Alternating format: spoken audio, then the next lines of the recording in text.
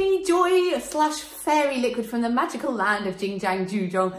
And welcome to my kitchen, where I might sound a little bit echoey. I really must get round to putting some pictures up. I've been here forever. Anyway, I am sitting here today because some people have asked, what do you keep in your balloon bag? And so I have got my balloon bag here for you right now. Dun, dun, dun. There it is in all its glory. Actually, do you know this is a designer bag? This is a Jaeger, and I got it for the princely sum of £1 from the local second-hand market. So it just goes to show that you don't need to spend loads of money on stuff. However, if you are thinking of setting up ballooning as, you know, as a little side hustle or part of what you do, you may want to invest in one of those balloon busking bags, you know, the type that's sort of strapped round like a workman's belt, except they're particularly for balloons. And you would do well to get one of those because you will have your hands free. You will also be able to put your colours separately and, you know, having a space for, you know, a little holster for your balloon pump, which is very handy. And I do recommend you have some sort of hands-free thing like that if you're doing walk around. Now, I don't really do walk around. I'm usually like based at a table because I do other entertainment as well. I could do, you know, music and games and all of that sort of thing, and magic. So I'm usually based at a table. So therefore, in the 10 years I've been doing this, I've never actually used a different bag. This is my faithful. And I'll show you what I've got inside and how I've organised myself, because there's some tips there that will help you too if you're starting up and don't yet have one of those buskers bags, which you can get from Tinternet and all good suppliers. They're usually like bespoke, like handmade or whatever, so they're not cheap. And that's probably the main reason why I haven't bought one. And also as well, like I say, you know, I'm often jumping about doing party stuff and it's all going to come out. We don't want that. Right, so I'll show you what we've got inside without further ado. And so this is how it literally turn up, except I will also have my phone shoved in the top and keys. Now this is just a side thing, right? If you don't have any pockets in your clothes, and I don't have pockets in any of my like costumes or whatever that I wear, so a good rule is to always put your keys in exactly the same place. Now, if I normally put them at the back of my stereo that I use for parties, and I always just slip my keys just behind there because I know that's where they are. But if I didn't do that, for example, if I was just doing ballooning somewhere and so did not have my stereo with me, I would put them, and there's a little pocket in here, and I would put them in there, because there's nothing worse than, like, you know, fumbling about, or if it's raining or something, you're fumbling about trying to get your keys. Anyway, right, so let's have a little look inside. So in this particular bag, it has got two main pockets. It's got one little zippy pocket, which I'll show you in a minute when it's a bit more empty in the middle. And there's also a little tiny zipped pocket as well, which we'll talk about in a second. And they all have their good function because it's really important to keep quite organised. So in the middle pocket, well, that's where I got my balloon pump there, my hand pump. I also use a foot pump, and you can see that one in that video up there. If you just click up there on the eye, and that will take you to my balloon pump little video there. And so let's have a look. It's on this side. Now this is what I would call my go-to balloons. Okay, so at the moment these just happen to be the ones that I'm using. I use Qualitex and Sempertex. They are 6 of one and half a dozen of the other, is in terms of quality. And I quite like Qualitex because they're just really stretchy and really easy to blow up. These ones, they're tougher to blow up, but I don't know, that could possibly be because these are satin ones, and so they're just a different mix. But I have actually developed some quite good biceps lately blowing these up, and back strain too. Right, so this is my go-to one. So say like I don't really need to think about the colour balloons I'm doing. Say like I'm just doing like, I don't know, just like a bunch of swords or something like that. Something really quick. Kids aren't really bothered about what colour you got. I quite like, you know, just having a mix in there. I can just pull one out at random. Girls actually really like all the colours in this, in the satin range, because they're all quite pretty. Boys, generally boys, of course I'm speaking in general terms, might not appreciate the pink and the purple so much, but sometimes, you know, if you don't give them a choice, they're not actually that bothered. So that's just a bag that I think I can just quickly pull stuff out of, make some balloons. I know there's some nice colours in there. It's easy for me to pick out the colour I want from a mixed bag as it is having them all separated out. I did used to have all the colours separated out, and it has its place, but not being a standalone balloonist, it wasn't really that necessary for me to do. And then it requires, of course, a lot more preparation in making sure you've got all your colours in the right place, you've got enough of them and things like that. So this works better for me. You might have something different for you. So let's see what other balloons I've got in this same one. It's a bit lower down because I don't use these ones as much. They're not my go-to balloons. I have got a bag of bags. Okay, let's have a look. It's actually a bag of 3 smaller bags of, these are my 160s. So all my 160s are in this one big bag here. So I've got the satin assortment there, which, pearl, is it pearl? I can't remember, of 160s. And I've got some other colours here, which are great for like character balloons and that. So I've got blush in there, so I can like make mini princesses and things like that.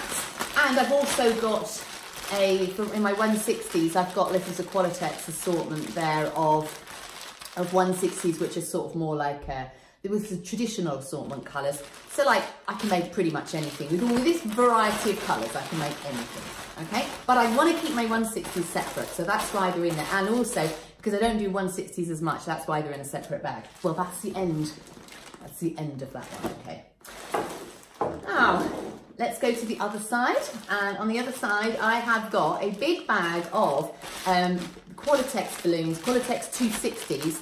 These are just all sorts of random colours because they're not really my go-to balloons at the moment. I've just got a whole massive different range of colours in there, which I've just mixed all together because they're ones I don't use as much at the moment. So I might just sort of, you know, I can just sort of fish around. If I'm looking for a 260 blush, I can see it easily. And I've also got gold, it's a gold 160 because I use them quite a lot for unicorn horns when I make a big unicorn hat. Just click up there, you can see the unicorn hat that I make. And then the gold, it makes a nice, 160 makes a nice horn for that one. So that's why that one's in there, okay? Then we have also got here another, oh hang on, there was something else in that one as well, which I didn't tell you about. And I've got in here a pack of round balloons. I don't really use them very much, but you know what I mean when I say round balloons, don't you? You know, just your normal sort of party balloons. And something like that is great for like a dog's tongue. If you're making a little doggy, you have to upload a dog one sometime. And also, if you just want to, you know, the kids are maybe like, oh, dare I say it, just running around amok, and you want to just give them something to do, you can just blow up a big round one, or a few. They can run about and play with the balloons at the same time. So that's what's in there. And then I've got another one of 260s and some other stuff. So these colours I've got in here, I've just separated them from the other bag of 260s because it's just, otherwise it's just too much all in one go. This, I've got some gold and silver in here. I've got, I mean, these aren't 260s, these are some little round ones because we're coming up to Halloween. And so I've got these little fellas here, and these are quite good for a little game that you can use. And I blow them up, and then I say, we'll just play a game, catch the balloon. So I don't tie it, I just let it, I just point it away from me. It goes towards the kids, and they've got to catch it, and they love that. The only thing is, if you've got a very boisterous set of children, you just want to be careful because they might ram into each other for that game. So, you know, play that one by ear. Oh, I just dropped. Oh, yes. I've just dropped, and this was inside this bag as well. And this is actually, I won't bother showing you them now, but these are some balloons that I was using to make Olafs with. So there was an Olaf face, which was a printed balloon, which I ordered separately. And then it was an Olaf body. And that's actually like it's a special one there. It's got like 2 ends to it, so you can tie it at the top and the bottom. And it's got some brown 260s for arms. But I want to keep those separate. So those are little Olaf balloons. So I keep that in my little bag of, I don't know, silver, gold and brown 260s. You know, that's just helpful for me right now to have it like that. And I've got another bag inside here, and this is my massive bag of scraps. Okay, probably don't need all these scraps. Some of these scraps are probably like 10 years old, who knows? But sometimes, you know how it is, you might get a mutant balloon like this one, and it just seems too good to throw away, you know, so you might want, you can actually pull them apart, but they will have, probably will have holes in them. So as a result, I don't want to put them in another bag, because when I'm blowing that up, they're going to pop. Or maybe I've been making a penguin balloon, and I haven't done a penguin yet. I have to do a penguin sometime. And I just want scraps of orange, which is always really helpful. You never need a whole orange one. I'll tell you what, I've got a lot of like little ones near the bottom, and they are they're great for unicorn horns, you know, just when you've got a little bit left, you know. So if you do the one balloon unicorn, clicking up there, and maybe you run out of balloon for it, just save a little bit of scrap and add a different colour horn on. Very nice indeed. Just make sure you wrap it around lots, because, you know, those bits can come off and they can present a choking hazard. Of course, you want to be safe at all times. So, yeah, bag of scraps. And also, you know, you keep the bag of scraps out while you're ballooning, because, you know, if one goes pop, you can just easily put it in there.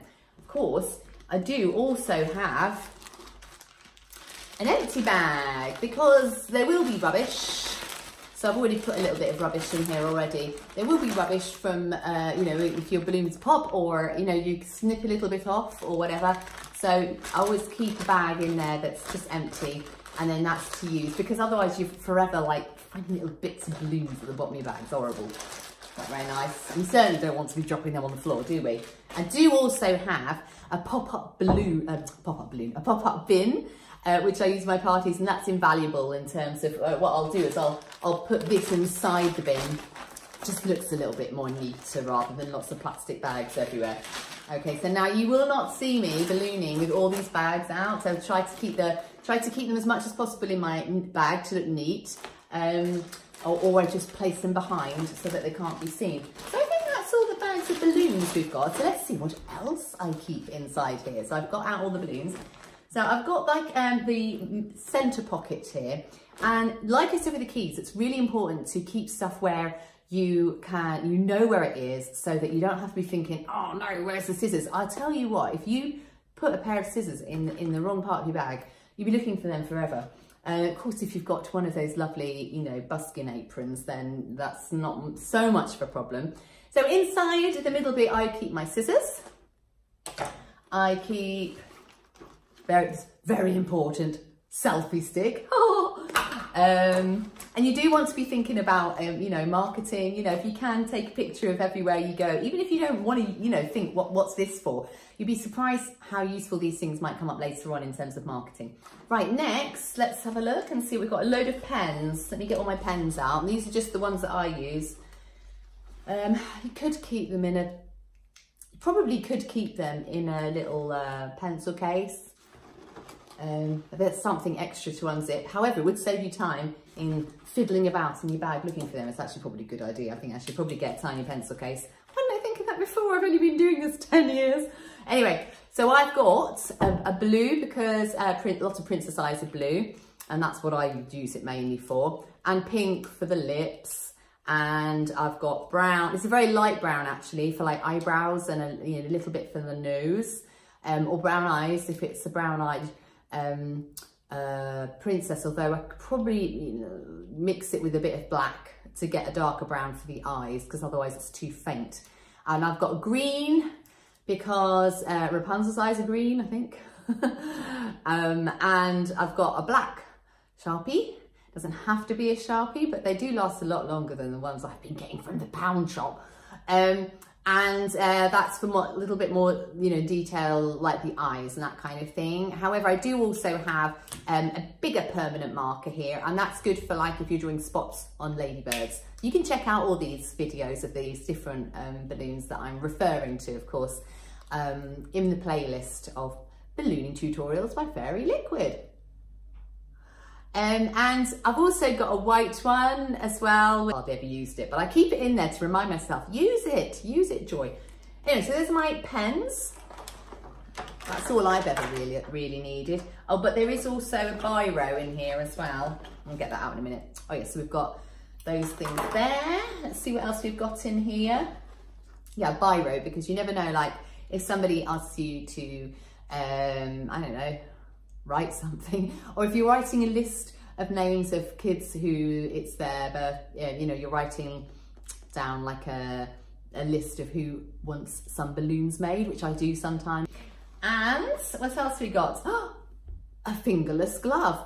Now, I don't use this as much at the moment because I use my floor pump mostly, but if I'm using my hand pump for more than a couple of pumps, I really recommend you get fingerless gloves, because here on your hands, I think it's on the middle fingers, it gets really calloused. And say like the first party or the first booking, you won't really notice much difference, except maybe for the first time your hand might be a little bit, tiny bit sore or tender. The next one, you really won't notice much more different, but by about the third party, your hands are starting to go a bit calloused. There's a spiritual lesson in there about your heart being hardened, but I'm not going to go into that right now, but do mention it in the comments if you would like me to expand upon that. So yeah, this is really important to stop my hands from you know, getting a bit sore. I mean, you don't have to wear it, and maybe you're well hard and you don't need to, but I say, well, why not? Especially if you're a lady, it's quite nice to have soft hands, isn't it? All right, so that's why I've got that there for more than one pump. I do regret it if I don't use it. Also, now, if you've got to go and you don't want to disappoint any boys or girls, I do also recommend that you have a couple of things in your bag. So first I've got, well, this is just like a random punch balloon. And so say like, you've got a line of kids and, you know, the last one there, you know, you don't have time to make them a balloon. Give them a little gift. A kid will be quite excited to get one of these. Don't blow it up for them, just give them a loved 50 balloon, but I'm going to give you this instead. Of course, they don't have to wait ages for that. Another thing you can give them is a chocolate coin. Those guys will remember you and they will love you, and they'll hopefully invite you to their birthdays too. And there is something else actually in this middle one, and it's a nail file. Because if you break a nail, even if you don't really have long nails, if you do break one and they're a bit jagged, it's really annoying and you don't want it to obviously pop balloons. I don't know if a nail has ever popped a balloon, but it was really got on my nerves. So I always keep one of those there. Now, I've also got a separate little compartment here. It's a little mini zipped compartment. And in that I've got, well, you'll need business cards. So you will want to have those out. If you've got a table, have some out ready, but if not, you know, if anyone asks, you can whip those out. I also have some money. You might need a bit of change just in case you suddenly get in the car and drive off and you realise, oh no, I've left my purse at home and I've got no fuel in the car, or you need some change for a client. So it's just a little bit of wisdom. I mean, it's probably obvious, isn't it? That's it. So, okay, so it's not like a busking bag or anything, but you know, if you're starting out, you don't need to spend loads of money on stuff. Just get yourself experience, get yourself a good reputation, and you'll get yourself bookings. I hope that's been really helpful to you. If you have any suggestions or any comments that you think would help anybody else or me, I'm always willing to learn. You go and write them below, and I want to thank you very much for joining me. Please join me on one of these other videos that's popping up right now.